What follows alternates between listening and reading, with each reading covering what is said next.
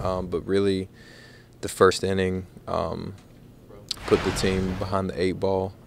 I didn't execute pitches very well, and they made the most of it. And after that, I threw the ball okay, not anything special, but putting the team down 3-0 with 8 innings left is never a good position to be in.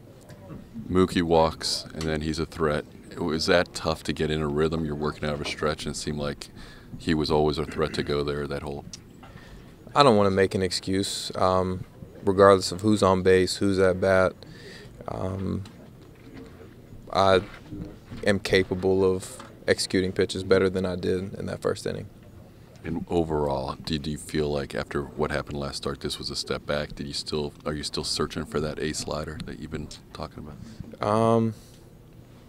I mean, that was where most of the damage was, but it's tough because baseball's a game where, you know, you make a few mistakes and you can really pay for it. So I threw some. I've said this in my past couple starts, but I threw some high-quality pitches. The ones that weren't high quality, they made the most of them.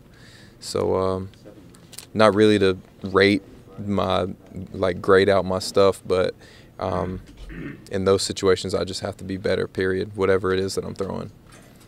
Is it hard not to get frustrated between the performance and the questions that have ensued? Yeah, I mean, I'm not happy by any means, but nobody said this game was going to be easy. I'm going to continue to work hard, get better every single day, and I really trust and believe that, you know, I'll get past this. It's a tough stretch, but like I said, nobody said it was going to be easy, and I'm going to continue to believe in myself, and my teammates continue to believe in me, and going to be better.